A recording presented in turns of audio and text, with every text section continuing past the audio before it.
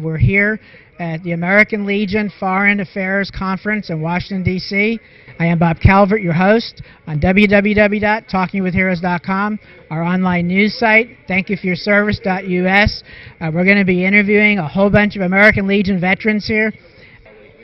Okay, we now have an Iraq veteran here. If you can introduce yourself, talk about your service to our country, and share a little bit of stories you've been telling me about your elder son, your wife. Yes, sir. My name is Ildefonso Colon Jr. I am a retired First Sergeant United States Marine Corps. I served 25 years in the Marine Corps. My wife is also a retired First Sergeant. My son was in the Marine Corps for 8 years and then transferred into the Army.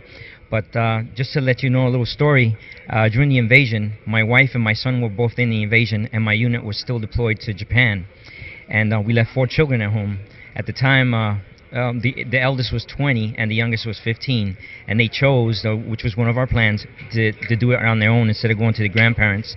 And I got to say is that one of the sacrifices that dual active duty members make every day are these things that I'm just talking about right now. And it's nice to let the people know that this is what we do for our country, and we would do it all over again if we had to.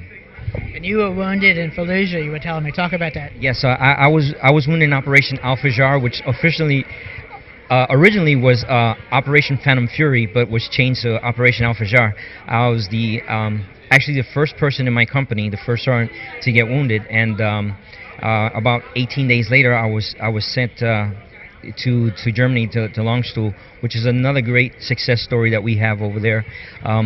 Those men and women that take care of our injured, they actually make it to Longstuhl, are the greatest people on earth. And that I want everybody to know about too. Those people, those soldiers that take care of our wounded, they're the greatest. And here I am today. I dedicated my life to helping out veterans, and I'm going to continue to do so because I see the need, and our veterans need to know that, not our veterans, our active duty members need to know that the veterans support everything that they do every day. Not only because we were there, because we know the hardships that they go through. So did you become a member of American Legion after you got back? And talk about why you decided, and now you're even more than a member, you're actually actively involved now. Right. I became a member shortly after I retired from the Marine Corps. And again, I've dedicated my life to this cause because it's a 1% that serves the nation. And our commander says it every day when he defends us. 1% of our youngsters, our men and women, are out there defending this great nation. And everybody needs to know that that 1% does a great job every day, and that they're in harm's way no matter where they're at. It's a lot to say, but it's true. Our young men and women do a great job every day. How many young men and women do you know, 19 years old, drive $1 million vehicles, and when they come home, they can't even land a job? Yeah. Which you're working to change. That's right. A lot of people around the country are working to change, and we have to change that. That's right, and we're going to change it.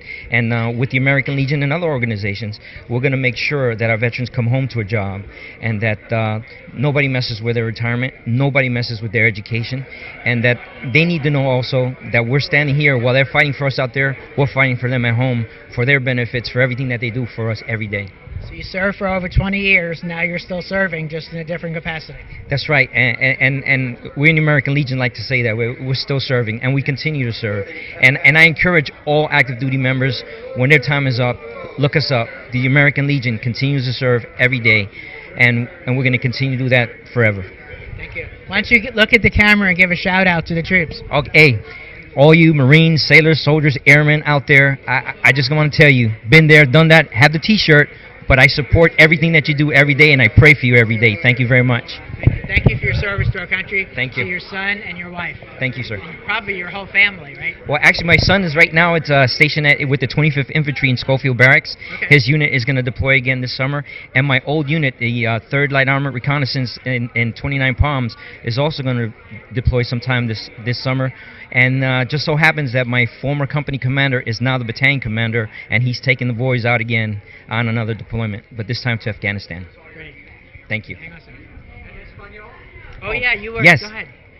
And para todos los soldados de Puerto Rico, le quiero dejarles saber que nosotros los apoyamos en todo lo que hacen todos los días, que la Legión Americana está aquí para apoyarlos a ustedes, para que tengan un trabajo cuando vuelvan a casa, y que Dios los bendiga. I'm Gene McVeigh from Fort Smith, Arkansas. I'm a retired fighter pilot.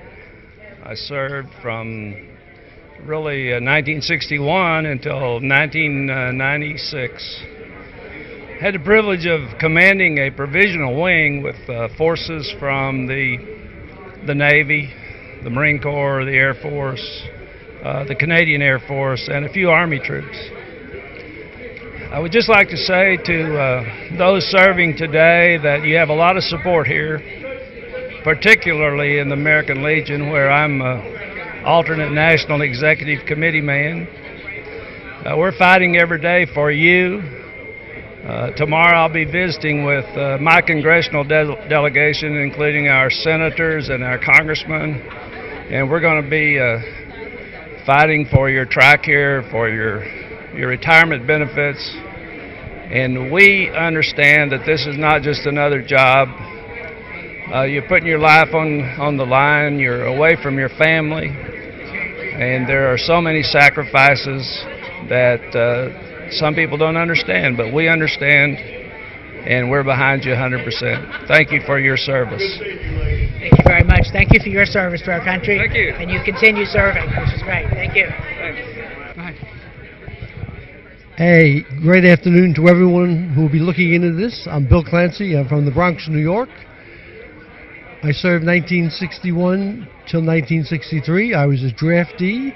Somehow or other, I ended up as an airborne engineer. I had a life-changing experience, and I've never been the same since. Hoorah! What was that life-changing experience? Well, it was a vision I saw of our place as Americans in the world.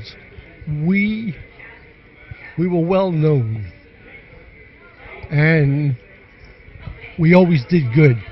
I served in France at the time of the building of the Berlin Wall, and we just weren't waiting for Russians.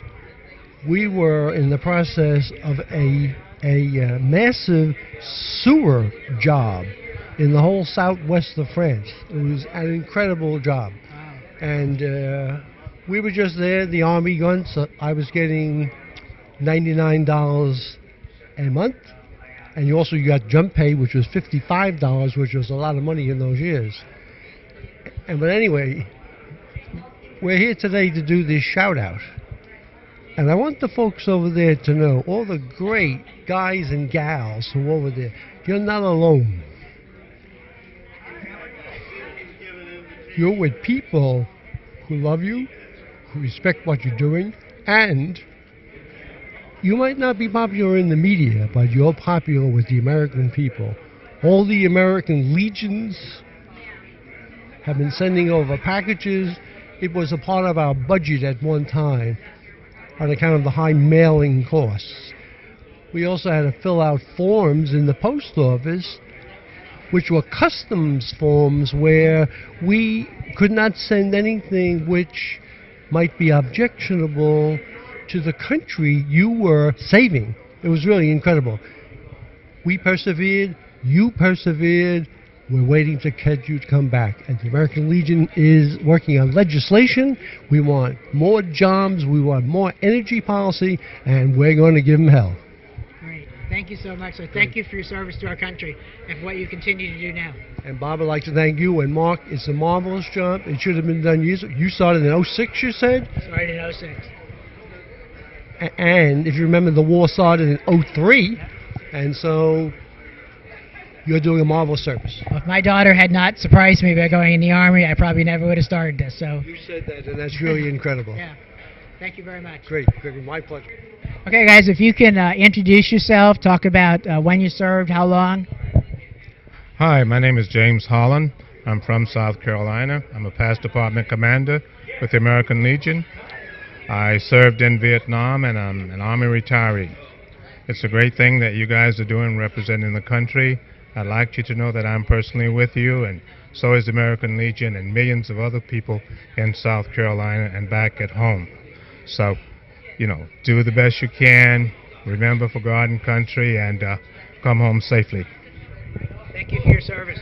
Thank you. Thank you for continuing to serve, too. Thank you. Good. Why don't you come a little closer?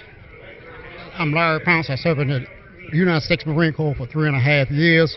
I'm past zone commander of the Department of South Carolina. I'd like to send a shout out to all the troops. I appreciate you for the hard work you're doing. And for God's sake, keep safe. Great. Thank you very much. Thank you for your service to our country. God bless you. Okay. Why don't you go ahead and introduce yourself now? Start out talking about your service to our country. I'm Brenda Dearborn, and I served in the United States Air Force from 1973 to 1992. I was a law enforcement specialist, and I served in Vietnam. I went over and brought refugees out during Vietnam. So I'd like to thank the troops that are overseas and that are even here home. Thank you for what you do. I'm the commander of the American Legion in the state of Maine, and you need anything, you let us know when you come back. Or if you need us before you come back, let us know. Thank you so much for all that you do. You've had somebody in your family that has also served and been deployed, right? Yes, I have 2 sons over. Jason, I love you. Brian, thinking of you all the time. Thanks. They're both in Afghanistan? He's now back in the States, and my other son is, I believe, in Guam right now, serving. Great. So thank you. Well, thank you very much for your service, and you continue serving, and we appreciate that. Thank you. Thank you. Thank you. God bless you. Thank you.